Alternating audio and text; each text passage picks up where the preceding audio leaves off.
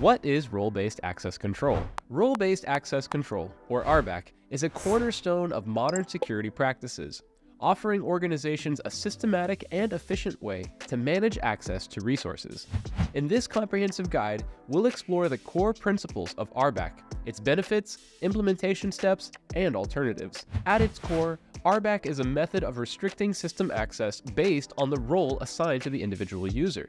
In RBAC, access control decisions are based on a predefined role rather than individuals' identities.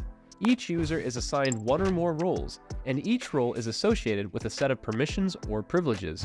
Now let's delve into the benefits of RBAC. Enhanced security is a key advantage, as RBAC ensures that users only have access to the resources necessary for their roles. RBAC also simplifies administration by streamlining the process of managing user access rights. Administrators can assign roles to users, reducing the administrative burden of managing complex access control lists, or ACLs. In addition to improved security and simplified administration, RBAC increases operational efficiency. Users are assigned roles aligned with their responsibilities, reducing the risk of accidental or intentional misuse of system resources. RBAC is highly scalable and flexible, allowing organizations to adapt to changing needs. As new users join the organization or existing users change roles, administrators can easily assign or modify roles. Furthermore, RBAC facilitates compliance with regulatory requirements and industry standards. Organizations can demonstrate a structured approach to access management, which is often required for compliance with regulations such as GDPR, HIPAA, or PCI DSS. Implementing RBAC requires careful planning and consideration. Here are some key steps and considerations for successful deployment. Begin with identifying the different roles within your organization and their corresponding responsibilities. Roles should align with job function and define the level of access required to perform specific tasks. Once roles are identified, determine the permissions and privileges associated with each role. These permissions should be based on the principle of least privilege, granting users only necessary access rights. Assign users to appropriate roles based on their job function and responsibility. Ensure that each user is assigned only the role necessary for their work. Establish mechanisms for assigning roles to users, whether through manual assignment by administrators or through automated processes based on user attributes. Configure the system to enforce RBAC policies and control access based on assigned roles. Integrate RBAC into existing access control mechanisms and ensure alignment with security policies and regulatory requirements. Thoroughly test the RBAC implementation to ensure it functions as intended.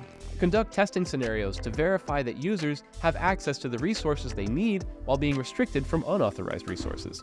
Also, educate users, administrators, or other stakeholders about the RBAC system and provide training on how to assign roles, manage permissions, and understand access control mechanisms. Finally, let's explore some alternatives to RBAC that offer different approaches and features. Attribute-based access control, or ABAC, is a flexible access control model that uses attributes to define access policies. It considers various attributes, such as users' attributes, resource attributes, and environmental attributes. Mandatory access control, or MAC, is a security model where access decisions are based on labels assigned to subjects and objects. MAC ensures strict control over access permissions and is commonly used in high-security environments. Discretionary access control, or DAC, is a model where access decisions are at the discretion of the resource owner. While providing flexibility, DAC may lack centralized control compared to RBAC or other models. Role-based dynamic access control, or RBDAC, combines RBAC and ABAC to provide dynamic access control based on roles and attributes. It enables context-aware access decisions by considering both role assignments and attribute values. Rule-based access control, or RUBAC, uses rules to define access permissions, allowing for more complex access control policies. It provides flexibility, but may require more effort to manage and maintain.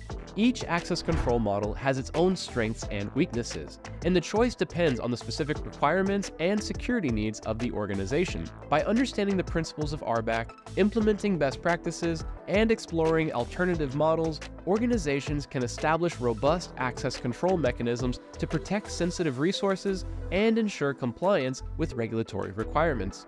Be sure to check out some of our other videos from the DevOps Academy to learn more about modern software delivery.